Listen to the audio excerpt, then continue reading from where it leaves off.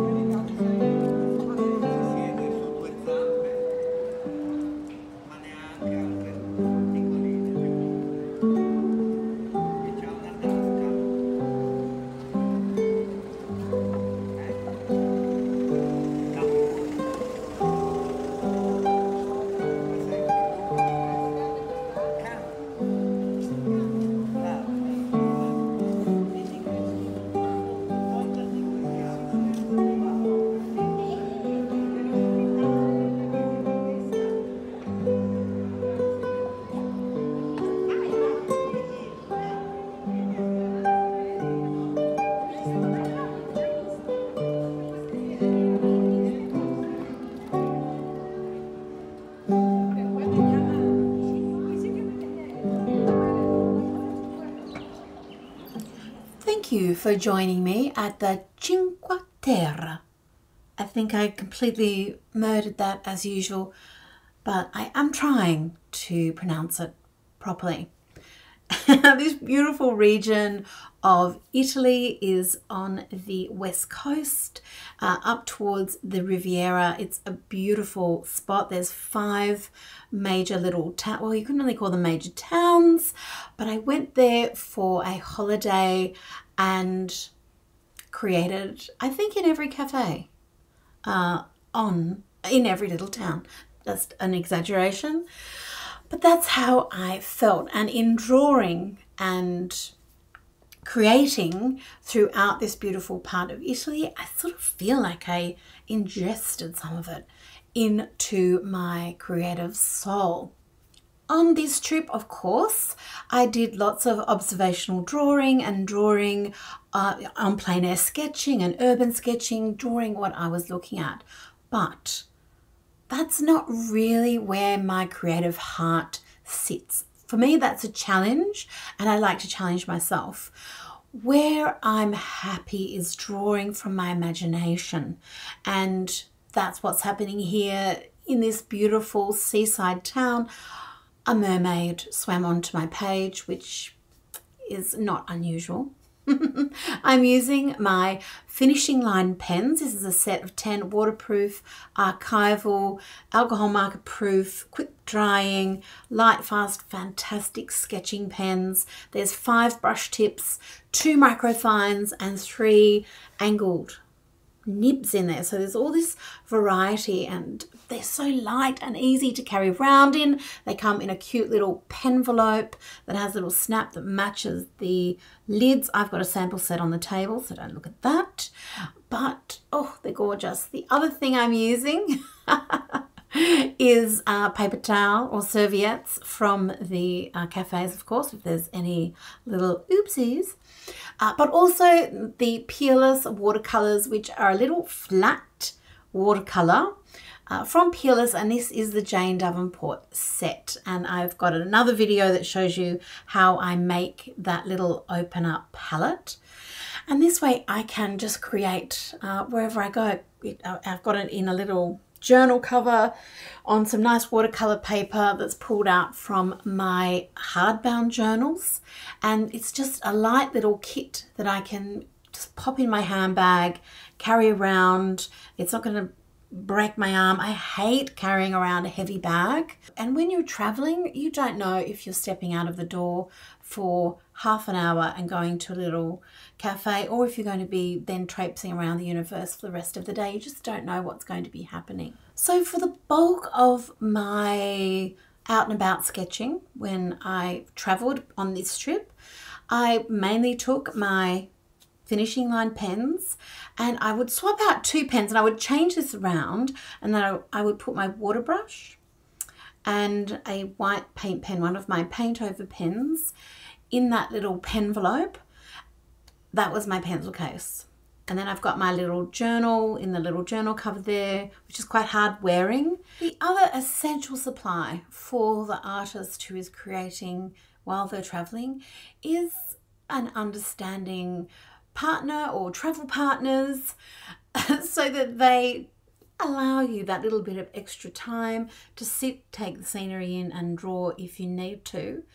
Equally, it's very important not to abuse that and take too long, to keep it moving. So I try and draw while I'm sitting down. I try and stay in the conversation, drink my nice little drinks, my coffees, have a little bit of dessert, enjoy everything that is there. And here we are. I'm actually waving goodbye to Portofino there, which seriously is one of the most beautiful places I've ever been to in my life. And as an extra special treat, Angus and I hired a little speedboat that took us up the coast so that we could have a little bit of a look around from Portofino and then back to Rapallo, just so we could see the beautiful coastline and the gorgeous little towns.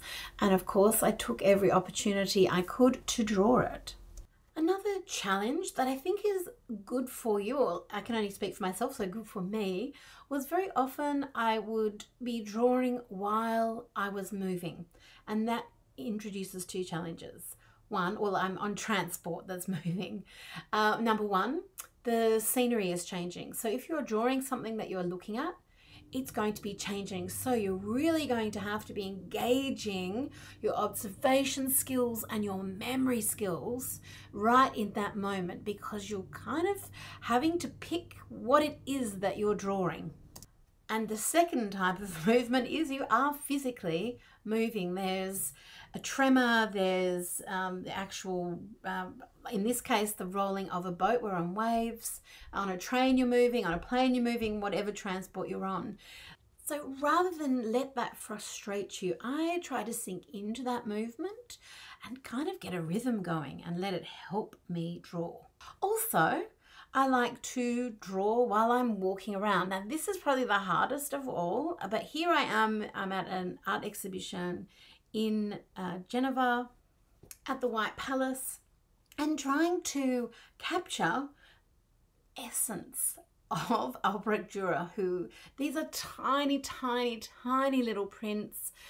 The artwork, to be totally honest, not everything has to appeal to you as an artist, and his artwork, although I can see how accomplished it is, how magnificent it is, it's just,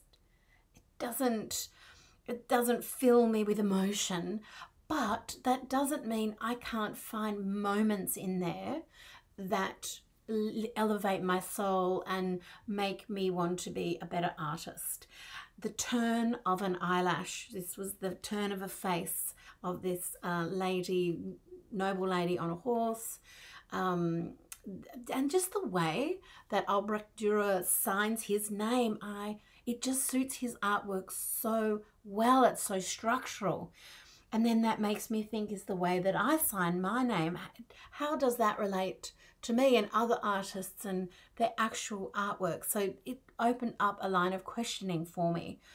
But drawing while you are moving, walking, or as you walk and then draw, walk and draw, that can be a really fun challenge. Don't do it in a really crowded museum. You will get in the way. This was very quiet, so I felt very comfortable just having a sketch. I also love watching other artists at work in a museum. I try not to get in their way if they're trying to draw something or make them feel uncomfortable standing over their work, because I know how it kind of makes me feel a little bit uncomfortable when people are doing that to me.